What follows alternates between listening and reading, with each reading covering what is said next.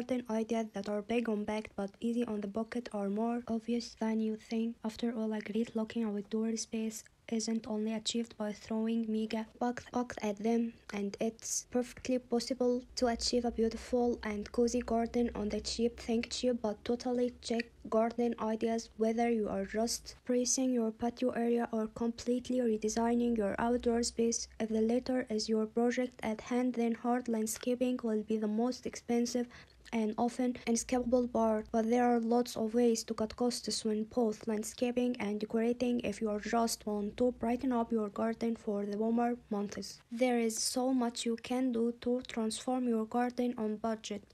Planting is far the cheapest and easiest way to add color and interest, and then it's all about getting creative and more hands-on with the rest of your outdoor space. To point in the right decoration, we have gathering our best cheap gardening tips below, along with more advice from professional horticulturist, landscaper, and garden designer. Planting colorful flowers in pots and containers is a really budget-friendly way to decorate a garden.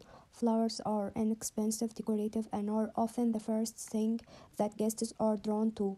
They are especially effective in a small space on a terrace, patio, or in a courtyard without a lawn where they can be seen from indoors. You could even display them on a junkyard fan like a step ladder to create a really cheap but effective garden feature. Garden landscaper Ellen Wright says baskets and pots can brighten up any outdoor space, and you don't need expert garden skills to blend them. There is an array of hanging baskets and pot types for all budgets. You can even choose most flowers and plants depending on your personal preference. Creating backed with vertical planting, we are talking pots fixed to walls, vertical gardens, and planted that grow upwards, whether trees, larger shrubs, climbers, or hedges, especially those go for quickly creating privacy, screening, and security. The cheapest option, other than a few plants in pots like those above, is to start with fast-growing climbers such as clematis, ormandy, or wisteria. Buy the mattress plant you can afford for quicker results. Another option is to use hanging planters with plants that trail or create living walls. Go a little more to spend using one of the best small trees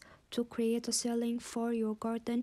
In the same way, a pergola or gazebo wood is always gonna be a cheaper option than having a whole new structure built. Specimen plants give a garden an instant sense of substance and proportion, which is difficult to achieve otherwise. The same can be said for brooders. Instead of paying a contractor to build a fence, invest in hedges, climbing plants, and grasses to define the border and increase garden privacy and security. Again, it's always worth investing in the largest plants you can afford for quicker impact. On the other hand, instead of buying plants that will immediately achieve your desired look, invest in smaller, younger plants to save money and which with a little bit of support can grow to the same size quickly. This is even more applicable when growing your own fruit and vegetables, as growing from seed is much more cost-effective and higher yielding than buying lots of starter pots from garden centers. Horticulture and landscaping lecturer Julie Kirkpatrick says it can be very tempting to go on the local garden center and buy the larger, more mature plants so you can get an instant effect. Young plants are cheaper and grow reasonably fast with the right care. They also adapt far quicker to the environmental conditions specific to your garden. Mature plants look great in the short term, but they might take so long to settle that younger plants will catch up and may even overtake them. Remember to use a mixture of gold value shrubs, including those that will flower fruit over have interesting autumn. Use these with a mixture of spring, summer, and autumn flowering herbaceous perennials.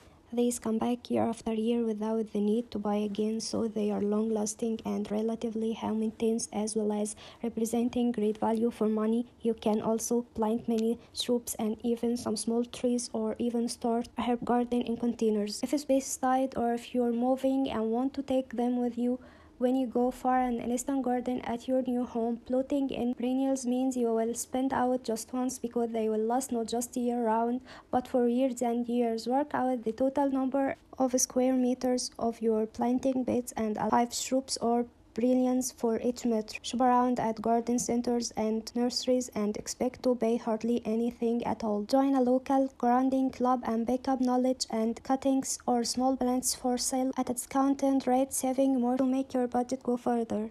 Herb cost brilliance such as lavender and rosemary do especially well in garden produce year after year. Use this palette converted into table as a planting table or to display a collection of pots planted out with bright blooms, simple-free, effective. One of the simplest decking ideas going yet, it creates a just like new look. Although we have to say it might become an annual one if you want it all to stay that way. Coordinate your planting to complement the paint colors even better. How nice are the garden floor tiles in this garden? The good news is they are not expensive or designer. In fact, they are ugly concrete tiles that have been painted with specialist exterior floor paint to give them an on-trend resi look. Costs barely £1. Demolition and site clearance can cost a lot, especially if access is tricky and work needs a lot of clearance and that have poor access might cost thousands. So wherever possible, DIY, reuse or recycle is key. An old concrete pad for a shed you have pulls down could be reused or used as a base for a deck. Garden designer Christine Barf explains if you have old bits of slab and bricks, upcycle them into simple beds or small area for a pastry table and chairs. Bed them firmly into soil, checking their level with each other, and you're ready to go. Or if it's thick and the surface is sound, it could be the perfect sub-base for attractive but inexpensive exterior tiles, as long as adding them won't raise the height so much that the damp-proof course of an adjoining house is compromised. There is always a way to reduce the costs of garden landscaping for seating areas, and solid surface is essential. But elsewhere, cheaper gravel or even bark will do. Both are easy to lay on landscape fabric to keep the weeds down, and you can break up a large area of gravel with oak sleepers or ground cover planting. Gravel is in fact one of the cheapest materials for your garden, and you can learn how to lay gravel yourself. Barf explains gravel and good quality wood membranes can make a very usable and relatively cheap path or patio. You don't need to have a hardcore base for lightly used areas. Just make sure the soil is compacted and reasonably level. Dry stacked stone or rendered blockwork costs less than face brickwork, while western red cedar decking is cheaper than other decking timber and works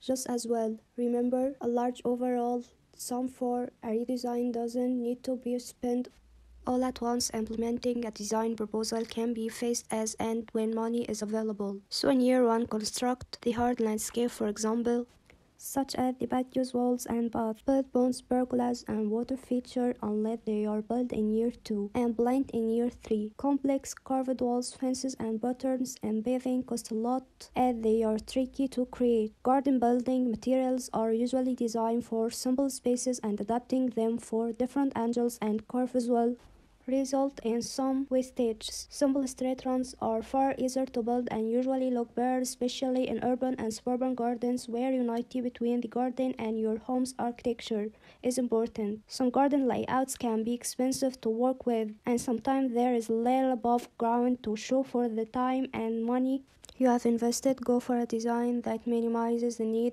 for extensive groundworks, foundations, and drainage. 1 or 2 level buttocks built into a slope for somewhere to site a dining table or a couple of sun lounges could be enough usable space. Solutions such as decking are also useful, needing just a few foundations for the subframe, unlike paved areas which are either built on top or into a slope and are therefore much more costly. Lower costs can be more than 60% of a garden redesign, so spend time considering what you can do yourself. Planting, laying a new low earthing kit from pergolas and arches, timber, raised beds, simple plumbing, even a deck are well within the scope of the DIY enthusiast. You should know your limits though. Paving, brick wall, extensive garden lighting, and features such as dry stone walls will need specialists. Choose local tradespeople to keep expenditure to a minimum. Use a check a trade to find a local trade